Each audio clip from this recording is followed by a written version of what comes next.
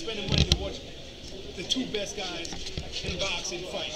Just in general, you know what I'm saying? You should never be upset about paying pay-per-views. Is this what you got to do now? Are we going to see you in the media kind of more, to kind of getting your voice out there, getting your name out there, kind of demanding these fights and getting the fan backing? Yeah, definitely, man. Closed mouth don't get fed. You know, I sat back from time to time and, you know, watch the developments go on with these fighters and sitting back like, damn, everybody's kind of like forgetting about the real deal. You know what I'm saying?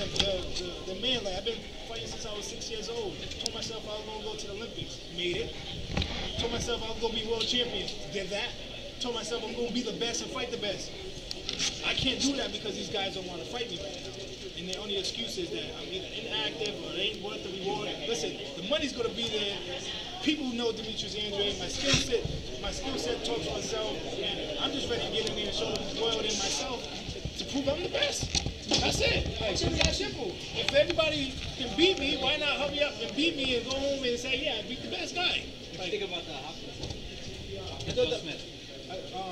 I thought Hopkins, man, for him was like win, lose, draw. I'm going out fighting. That's it. You know what I'm saying? He gave it the best he can. You know, it's sad to see. You know, it wasn't sad, but it's part of boxing, man. Like, you know, he got knocked out the ring. That's the kind of, you know, hopefully he's okay. Nothing physically hurt with his brain or anything like that. But it's boxing, man. He did what he wanted to do. He wanted to fight. He financially didn't have to go out there and fight to, you know, pay some bills. He did it because he wanted to get it. And that's the beauty of that. Leading up to the knockout, do you think the fight was smooth? I wasn't looking at the fight as who was winning the round. I was more looking at the fight like slip, but not, oh shit, duck, oh, woo, woo. He got past that round. You know what I'm saying? Like, that's how I was looking at the round. So, you know, I mean, like I said, win, lose, or draw, I just wanted to make sure somebody like that, it was safe. What do you like about it? All-time great? Yeah, definitely, man. You know, as far as like staying in the game for longevity, being world champion in different weight classes, and being the best. Like today, like I'm speaking today, like he's 50 years old fighting the guys young. You know, I can't get a fight. Like, how's that? Like, damn, bro. Like, oh, you want to fight Bernardi? 51? Yeah, me. Like, he does that, man. It's crazy. Ubu, how does it feel to talk to so many cameras? I mean, you know, it feels good to, you know, having everybody hear what I have to say. And it's nothing but the truth. And the voice of my opinion is great because boxing needs something like this. You know, I'm a underrated top dog. Like, how does that make sense? And it's great to be #1 in the WBC, WBO, WBA, and just, you know, taking one step at a time right now. Like I said, I could be one of them guys that goes around the world, right, and fight internationally guys that's lower level. That doesn't make me the best. I want to be the best, and I don't want to fight unless I'm fighting the top guys who you guys say you're the best. So that's what I'm looking for. I'm not looking to fight, you know, no name, pretty much. That's not boxing for me. What are your terms for a Charlo fight? My chances? No, your terms. My terms? That I am a clean boxer. And I don't, from here on out, I'm God-given talent. And somebody said, one of them talents said I'm broke, but I'm going to make sure I pay that you get tested and everybody else that I fight from here on out. Because earlier, who got caught for drugs? Hopkins.